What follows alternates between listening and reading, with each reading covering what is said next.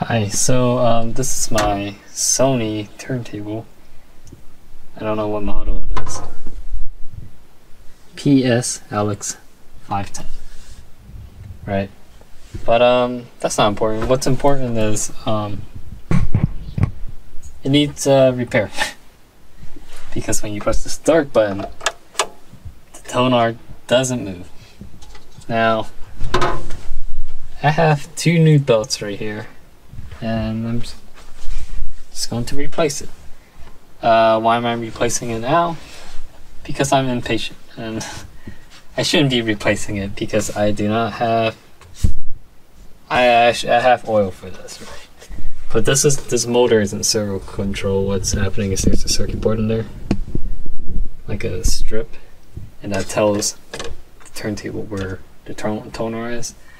I don't have contact cleaner, and I should really buy that to clean it before repairing it. And I also have no way of playing it because here's the cord, and here's the preamp, the phono preamp.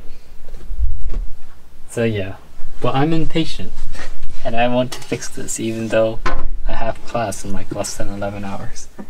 So yeah. Alright, so I'm just fuck. Jeez. Edit that out. Okay, let me just grab the turntable.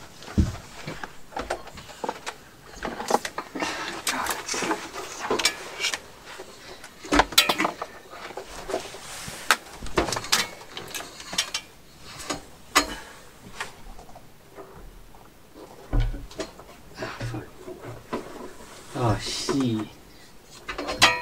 There we go. And now that the turntable is on my bed and plugged in, I can demonstrate you the problem. Turn it on. Turns on. Press start. Motor turns. But tone arc doesn't move, but you can hear the motor, right? Push it, give it a nudge. Lifting it doesn't really move it, you actually have to push it.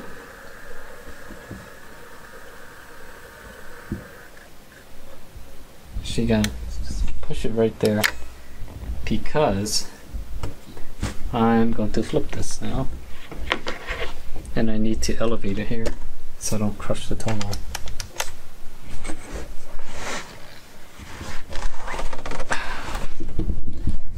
Should have done this on the floor.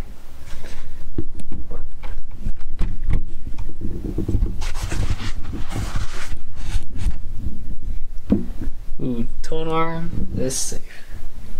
Got yourself some big shock rubber feet here. Casing is plastic, it looks like metal, but it's not. So we'll just go grab a screwdriver. Ooh, grab the belt too. Alright.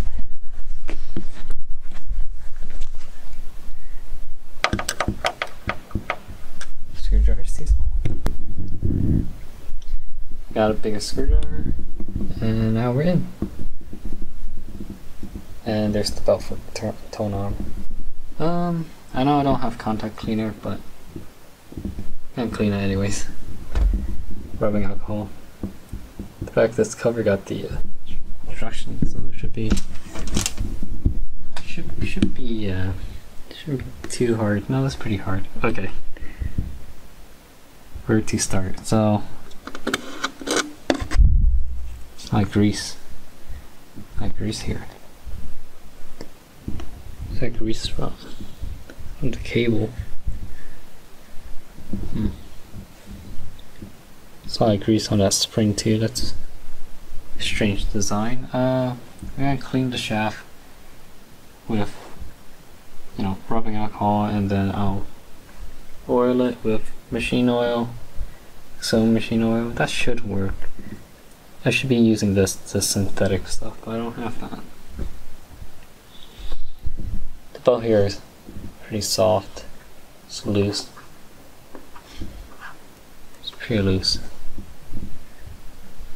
Let's see what we got here. We got the direct drive motor, the controller. This I don't know what that is. Ground? Might be ground. I don't know. On and off button to control. And I believe there's no phono preamp.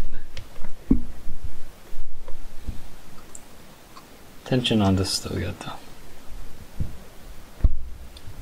Really it's interesting design here that the mechanism that moves the tone arm back and forth is actually not connected to the tone arm, but it's LED because see, here's the tone arm. Here's the two electrical contacts. I don't have contact cleaner, but I'll just use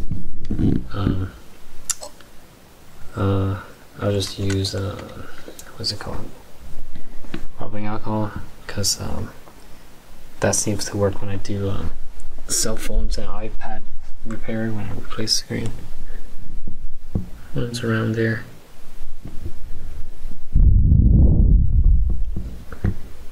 Looks pretty clean, you can't really see it. I cleaned that.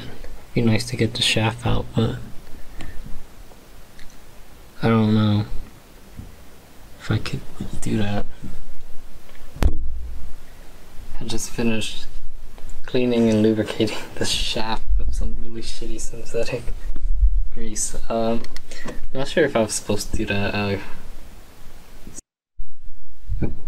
think the video stopped, but someone told me if it would have been better to show sewing machine oil instead of the shitty grease or graphite, because what I wiped off was black and dry. I'm not really good at lubricating this type of stuff. I'm really good at changing belts and lubricating capstan on a turntable. Here's the thing that's supposed to detect like where the tone arm is. So I didn't keep my eye on it, and when I took the tone arm, I bent it really badly. So tried bending it back. Hopefully it works. Phone ran out of memory. As you can see, it works.